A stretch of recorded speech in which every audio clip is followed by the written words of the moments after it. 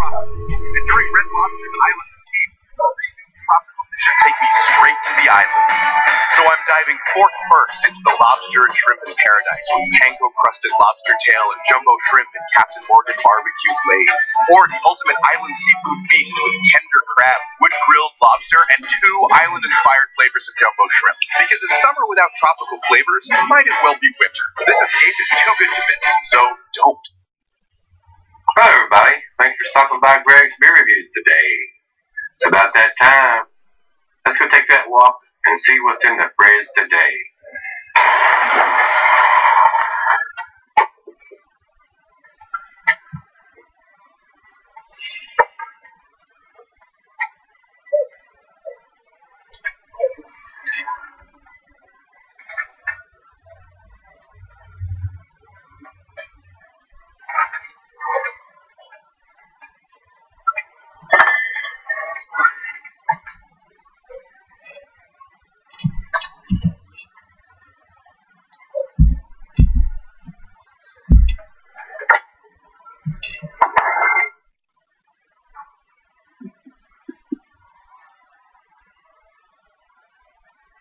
Hey everybody, thanks for stopping by Gregsbeerreviews today. I know this is going to be a treat because I bought a 6-pack of these, and this is the last one I have, so I saved it for the review. This is a very tasty beer. Dark Horse Brewery does some really nice stuff. They're out of Marshall, Michigan, up there in the snow tundra. They have a large selection of beers, and usually they're pretty tasty. They do a great variety of beers up there at Dark Horse. This is a 7.5%er, and it may be a date on it somewhere, but it's right out of the fridge, and it is sweating profusely. We'll take a closer look, but I'm not actually sure they do date their beers. They may date the 6-pack carton or the case or something like that. Not a big fan of that. Y'all know that. So we'll see if we can find something written on the bottle somewhere when I come back when we finally go. This is their Dark Horse Reserve Special Black Ale. It's not a black IPA. It's a black ale. Like I told you, it says 7.5 here, but it's got 7.5. 7.5%, so we got a 7.5% black ale. And this beer is filled up to about right there. A little bit more than an inch air space, but it is what it is. IBUs on this is not listed. It's not on the label anywhere as far as I've seen.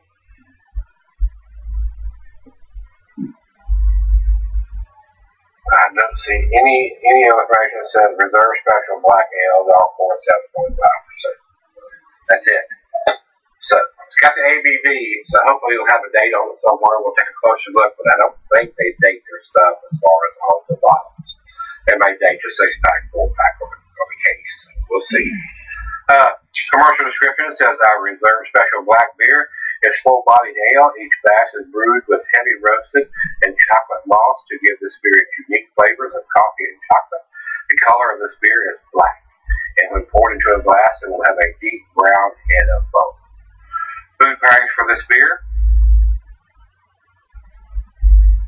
Alright, come on. There we go. Electronics. Gotta love it. Gotta love it. Said food pairing is none yet. But what they mean by that, it's not an official recognized BJCP, which is a beer judging categories, just like black IPAs. It's not an official style. Hasn't been recognized anyway. And a lot of these brewers are doing these type of beers, either black ales or black IPAs, that are not officially recognized styles of beer. But they're just going out of the box and trying different things to do something different than everybody else is doing. That's how beers start, and that's how they end up in the beer judging categories and stuff. So hopefully, before too long, they will recognize the style and put out some information on it. But as of right now, it's not a recognized style being a black ale. I don't have anything from this slide that we need to talk about. I don't have anything here, so let's go straight over And saying iceware, the pint, becker, nonic, tumbler, mug, stein, the side ale. I'm going to use a double glass for this since it's a black ale. It says not recommended for extended salaries unless ABV extends the average range. 7.5%, so it's a little higher than a typical 4, 5, or 6%er. So it's going to keep for a little while as long as it's not a hop forward beer. But we still need a date. That's all I want to say about that. Don't think there's anything else we need to talk about, so we'll stop talking and start pouring. Nice hiss. Into the glass. Here we go. Let's see what we get on this. Go down the center. Straight down the center pour on this. Look at that. Almost like a dessert here. Give 2 fingers of head. Definitely an off white, definitely a khaki colored, tan, beige, if I could talk. Beige hand on this one. Really creamy on the top. A little bit bigger bubbles, but it has some really tight bubbles on the side. Good looking beer in the glass. Really good looking beer in the glass. Over to the light, I'm not getting any through this glass at all. Black ale, and it is very black. Almost looks like a stout. So let's get a nose on this and see what we got, guys. Oh yes. Rich roasted malt. Almost to the burnt category there. I am getting a hint of coffee and a hint of chocolate. Bittersweet chocolate. There may be some dark fruit in there. Very wonderful smelling beer.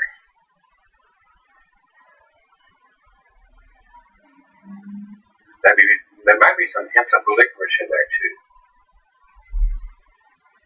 Very rich roastiness to the aroma of this beer. Well, let's give it a taste, see what we got. The head is down to about a finger and a half. Cheers, everybody.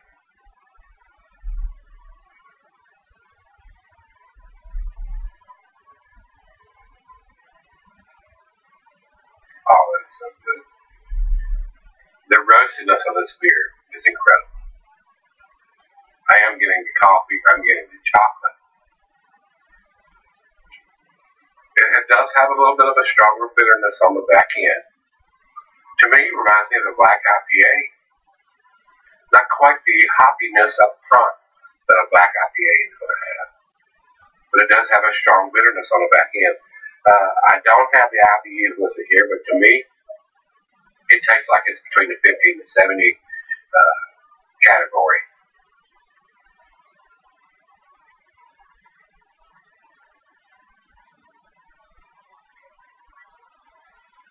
Very pleasant. Not getting any of that 7.5% alcohol. Very well made beer. Very tasty. Very delicious. I love that rich, deep roasted malt taste that these black IPAs and black ales have.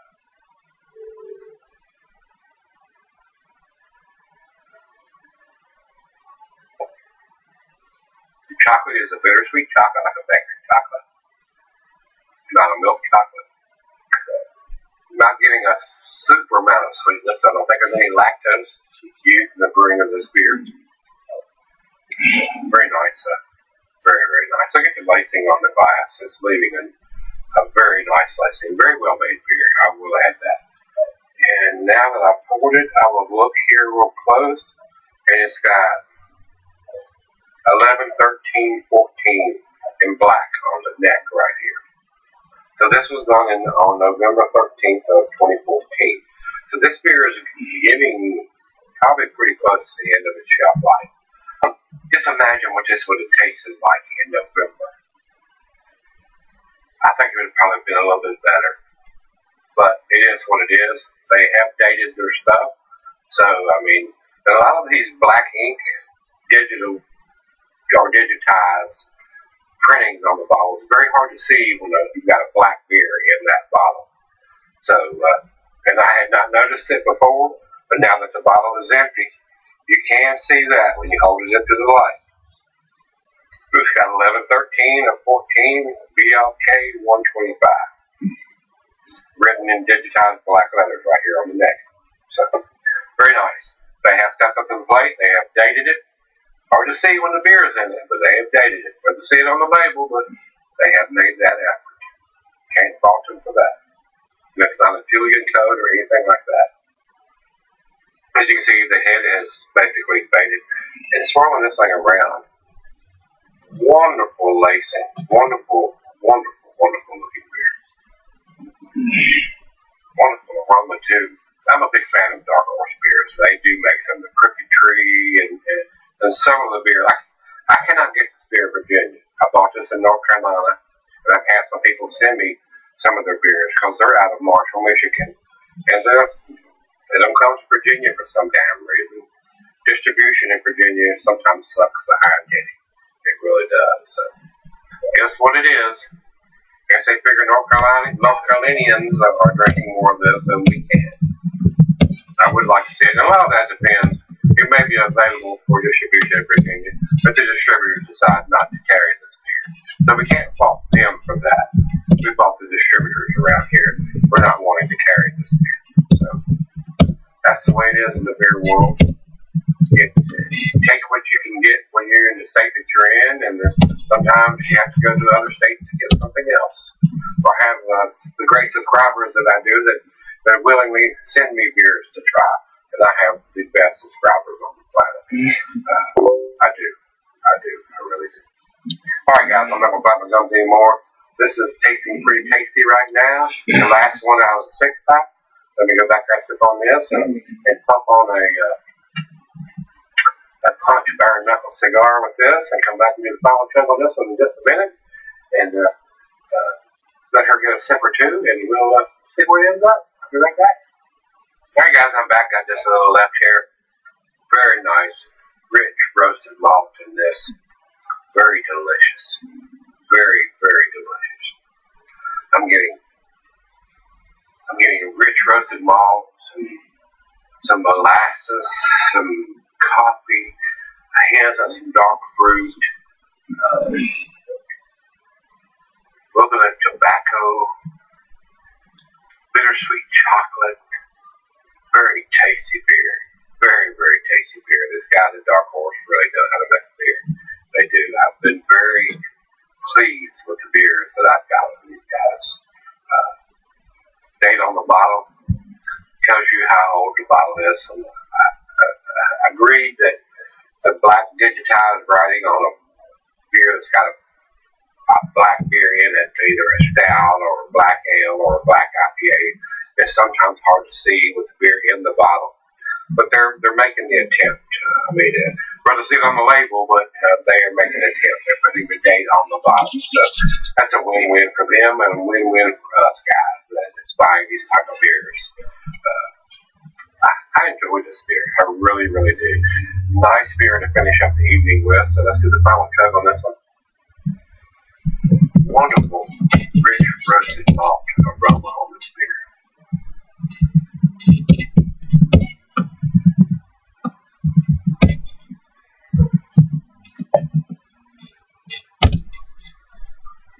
Wow. And a great glass, little glass, to enjoy this beer with. It lets you enjoy the aroma of the beer. If you want to put your nose to it and smell what you're getting from the beer.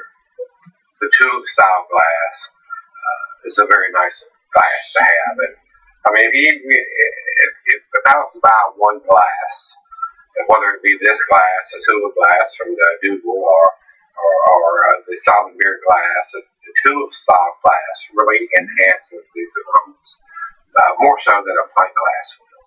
But if you only got a pint glass, it'll work just fine in that.